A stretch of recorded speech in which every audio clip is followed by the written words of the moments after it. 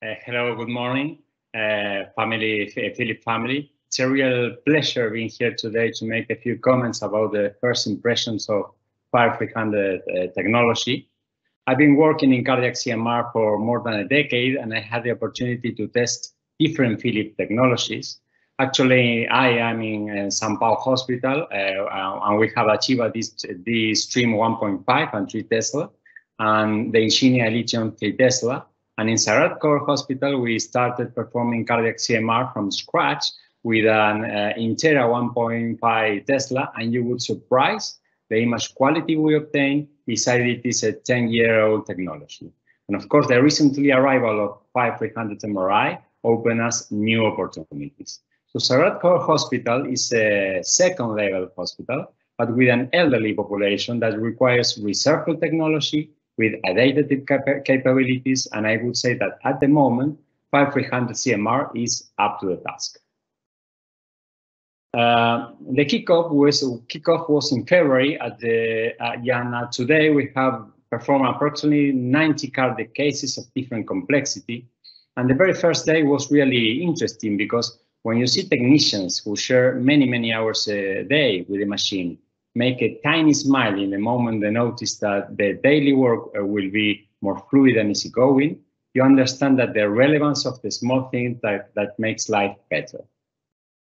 The work interface design, not only to facilitate technicians' work, but also to favor patient comfort, are usually forgotten, and to me, are part of the general concept of technology designed for efficiency. And in this sense, being able to perform the positioning setting and the start of the study from the in-room is an example of efficiency. The Vital Eye and the brisk coils are other examples of simplifying processes that improve daily workflow.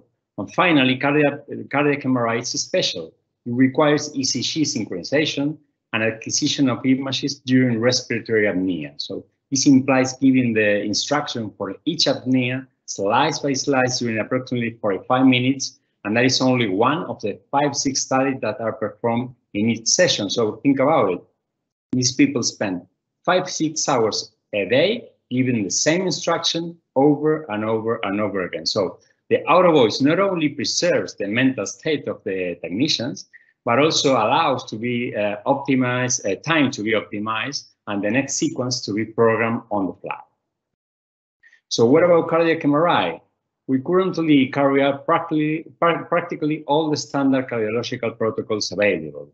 Scene images suitable to study structure and cardiac function, classic T1 and T2 black blood, T1 and T2 mapping sequences that allow quantification of T1 and T2 times to better characterize myocardial tissue, phase contact sequences to study valve fluxes, angiographic sequences to study vascular structures, for example, pulmonary veins, first pass stress rest perfusion sequences suitable to study coronary flow limiting stenosis, and of course the late gadolinium encasement where you can see straightforward white on black necrotic or fibrotic tissue. And just regarding these sequences, you must remember always that white is bad.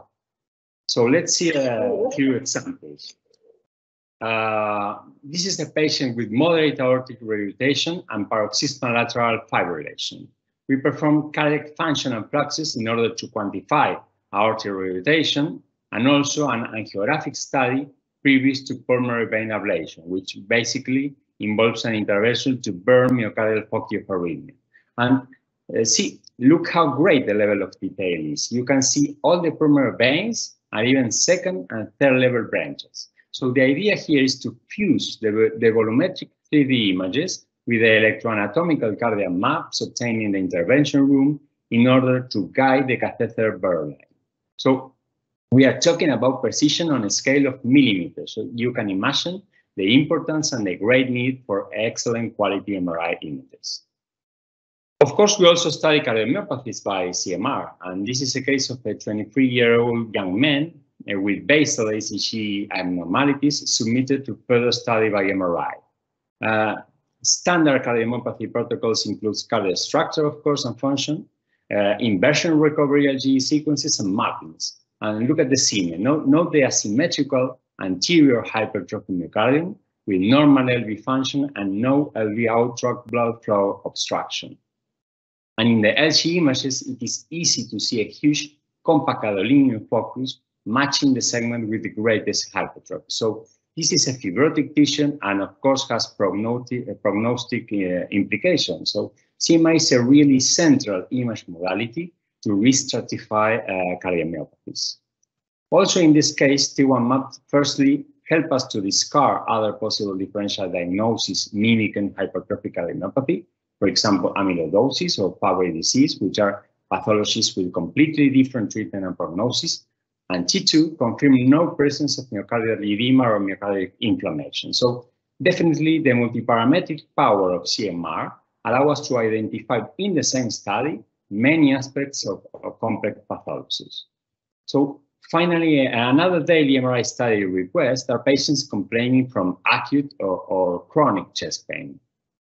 In this example, cine sequences show us an inferior myocardial motion abnormality with moderate LV dysfunction, and we could say that evidently something bad has happened to this muscle. And in the LG images revealed in white a subendocardial infarction. So in this case, we arrived late because scar is already there, but maybe more myocardial tissue is in danger and needs to be saved. So the protocol is complete with first pass perfusion sequence at stress compared to rest images, and an extensive inducible perfusion defect was revealed in the inferior and lateral territory, denoting a coronary flow limited stenosis in 2 cardiac territories that should be treated to prevent further damage. So to wrap up, I would say that cardiac MRI is a unique study that has high impact in patient management, but to do so, MRI needs to adapt to patients' complexity. And I really believe that 5300 Philip MRI has great qualities in this way. Easy and fast patient setup, very robust sequences, and in the very first day with minimal adjustments, we organize almost every cardiac protocol with these excellent quality images I just shared with you. And even more relevant, it has the entire wide range of consistent sequences needed to cover all the type clinical needs. So what about the future? Maybe the next step is to make CMR more available in terms of the time that is required to perform a study, and probably less dependency in acquisition, processing, and interpretation to further standardize the whole process. And in this matter, maybe EA is giving us some solutions making protocol faster with the same or better image quality. So that's what I wanted to share with you today. And thank you very much, and keep up pushing technology to another level.